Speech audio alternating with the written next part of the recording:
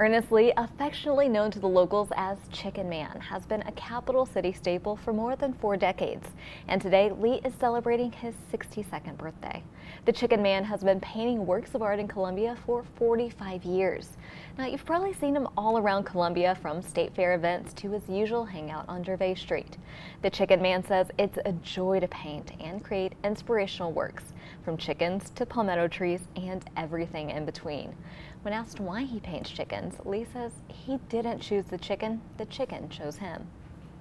Show it so your light shines, then you can help somebody else along the way all at the same time you're helping somebody.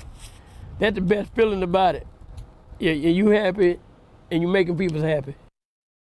From all of us at Watch Fox News, we want to wish the Chicken Man a very happy birthday.